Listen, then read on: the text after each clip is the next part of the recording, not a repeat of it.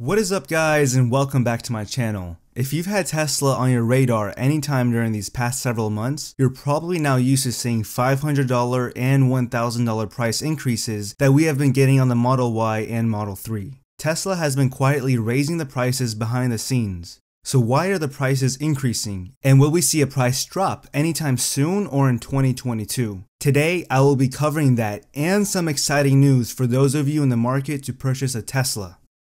Let's get started. Elon Musk says that they have been hit by raw material prices increasing, much like the rest of the industry. As you already know, car prices in general have been surging for over a year as the pandemic disrupted supply chains and caused shortages in critical auto components like semiconductors, resulting in a lack of new vehicles hitting the lots. But as bad as things are for new car prices, things are even worse for used vehicles. The lack of new cars available has created an absolute frenzy in the cheaper used car market.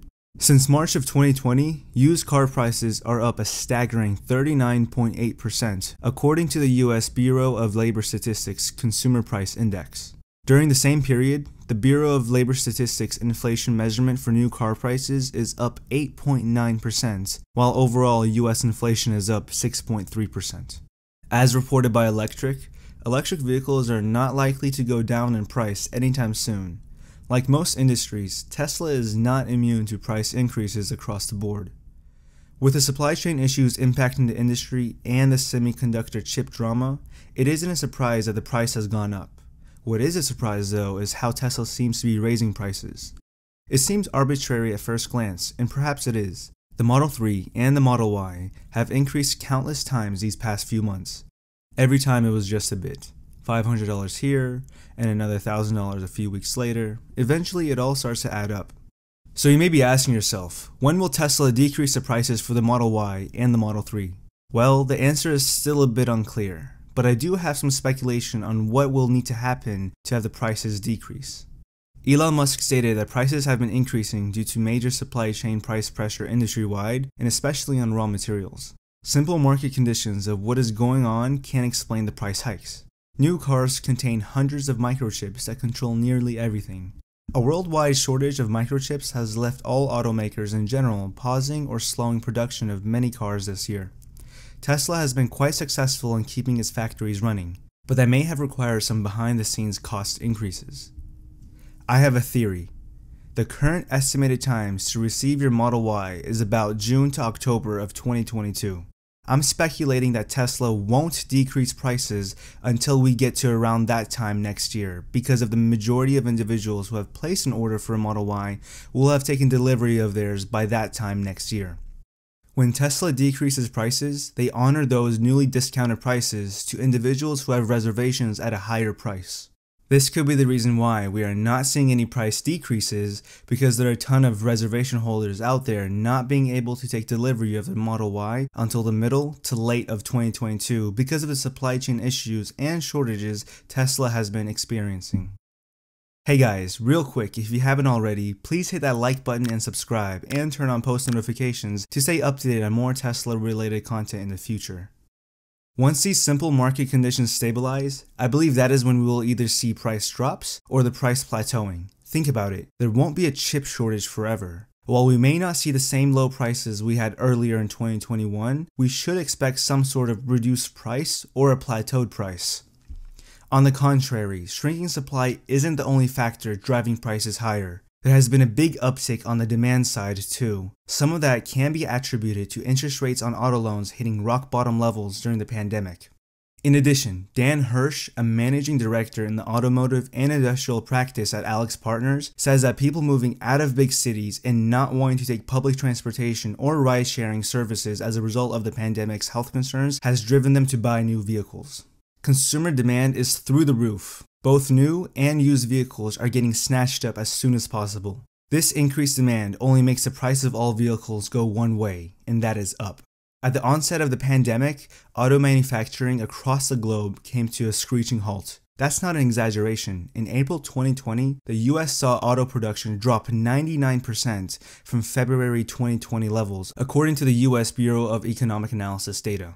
By the summer of 2020, the automotive industry did begin to rebound, but that was short-lived. Component shortages and delays caused by a disrupted global supply chain caused monthly auto US production to fall again. In total, US car production fell 23% in 2020 and is currently on pace to fall another 8% this year. The decrease in vehicle production is worse for the market than it might appear at first. The car market is continuously losing vehicles to a combination of life cycles and accidents. That phenomenon, referred to in the car industry as car scrappage, combined with decreased auto production, saw the total number of vehicles in the US decline between the second quarter of 2020 and the first quarter of 2021. So what will it take for the prices to normalize? The answer is very simple. The simple answer is for supply chain issues to get worked out and production to return to normal levels so that the supply and demand can balance out. But easing those upstream shortages and supply chain issues won't be easy. The well-documented supply chain kinks that are causing the so-called everything shortage don't have one culprit. It's a shortage of individual components, which is caused by a shortage of semiconductors, shortage of labor, allocation of steel, etc. Not to mention transportation and shipping issues and delays at ports are the biggest weak spots at this point. On that front, some actions have been taken of late, including President Joe Biden's deal to open the ports of Los Angeles 24/7 in an effort to alleviate backlogs. But that can only do so much. For auto production to ramp up domestically, chip and semiconductor production in Asia needs time to catch up with demand. But there's some bad news. The chip shortage could stretch into 2023. So what does this leave for 2022? Quite possibly more price increases, but not as dramatic as the ones in 2021. Think about it, there comes a certain price point where it becomes too much money for a Model Y. Consumers will just go to the competitor who has a similar vehicle to the Model Y or Model 3 and purchase that, assuming competitors have more variety similar to these vehicles sometime in 2022 and 2023. My advice would be to place your order for your Model Y or Model 3 to lock in today's current price. If prices go up, you won't be affected, and if prices go down, you can have that adjusted. An important tip that if you make changes to your reservations, such as changing your paint color, your wheels, etc., it will update you to whatever the current price of the car is. So if you place an order for yours today and the price goes up tomorrow and you decided to change something to your order, you'd be stuck with the higher price. On the flip side, however, if prices do go down, Tesla will honor that and change it for you. This is a lot to take in, especially if you're in the market to purchase a Tesla anytime soon. I'm curious in your feedback and what your thoughts are regarding this.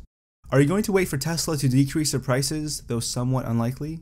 Or are you going to purchase it and call it a day? Maybe purchase a competitor's electric vehicle that is more affordable and that you can get it sooner than Tesla? Let me know in the comments. As always, if you enjoyed this video, please drop a like and subscribe, and I'll catch you guys in the next video.